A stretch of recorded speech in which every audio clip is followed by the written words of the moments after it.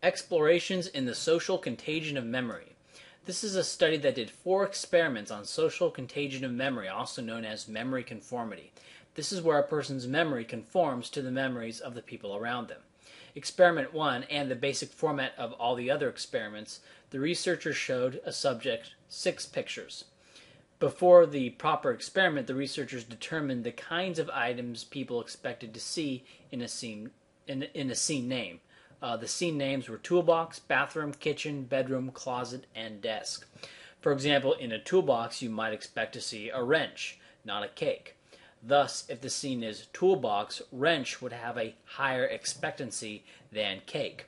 Or tape measurer. When the researchers assembled the slides, they excluded 2 of the most highly mentioned objects and also excluded 2 of the least mentioned objects in each scene. And so the experiment ran like this. 1, the subject looked at each of the 6 scenes for 15 seconds. 2, they would perform multiplication tasks for 4 minutes. And 3rd would be the collaborative recall of the 6 scenes. Now, in this part, both the subject being tested and the confederate recalled objects in each of the 6 scenes. A confederate is a fake subject who is actually working with the researchers. The confederates weren't actually doing this project, but they were rehearsing from a script. Now, in this phase, in addition to recalling objects, the confederate would be deliberately recalling false objects, known as the contagion objects. The subject was then sent to an individual recall test where they were given 2 minutes to write down every object they remembered from each scene. So that's the basic experiment. But also, half of the subjects were warned about the possibility of social contagion of memory or memory conformity, and the other half were not warned about it. And so you can see those results there in Table 1.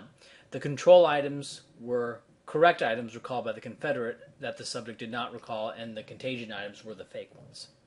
Remember, in this table, remember means the subject can actually see the object in their mind. Know just means that they know, quote unquote, that the object was there somehow, even though they can't see it in their mind. And recall is just these categories added together. In Table 2, you can see that when they were warned, the subject not only copied fewer objects from the confederate that were incorrect, but they also copied things from the confederate that were correct.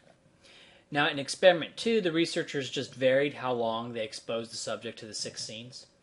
In Experiment 3, the researchers varied the number of times they presented the non-existent high expectancy items. Now, this is important because it shows that even without a confederate mentioning high expectancy items, subjects will recall these high expectancy items. In Experiment 4, the researchers compared the effects of a virtual confederate, where they told the subject the responses of a confederate who wasn't present with the subject. The result here, according to the researcher, is no statistically significant difference, but from this, having the response of others read to you is probably more effective than having the actual person make the responses, even if we can't say it with 95% certainty given the priors going into this experiment. Now, this study across multiple experiments shows a finding that has been robustly replicated previously, which is that memory conforms to the memory of people around you. Now, this study just looked at very basic memory and over a very short period of time. The result of this study and others like it make it seem plausible to me that much more profound forms of memory conformity, such as memory of UFOs and alien abductions that fits popular archetypes, or aliens performing medical experiments or using homicidal gas chambers, could occur over longer periods of exposure to these archetypes and over multiple sleep cycles. So if you enjoyed this video, please give it a thumb up and leave a comment. This has been Ryan Falk of Daily Data, and I'll see you next time.